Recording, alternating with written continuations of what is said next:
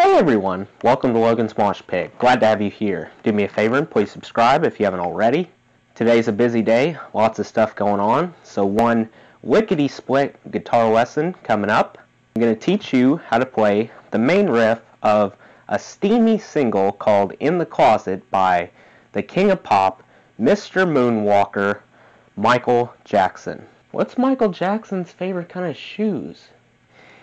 Heelys. First, I'll play the riff, then I'll walk you through it.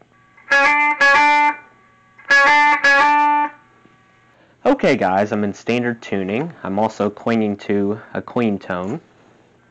For In the Closet, start by dropping your index finger on the 6th fret of the G string.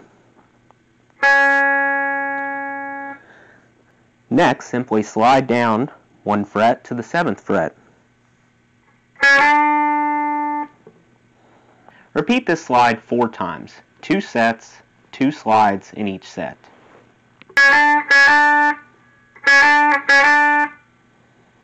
That's it. Hee hee.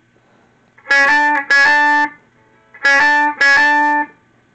think that closes the closet door on today's easy peasy guitar lesson over how to play the main riff of In the Closet by Michael Jackson.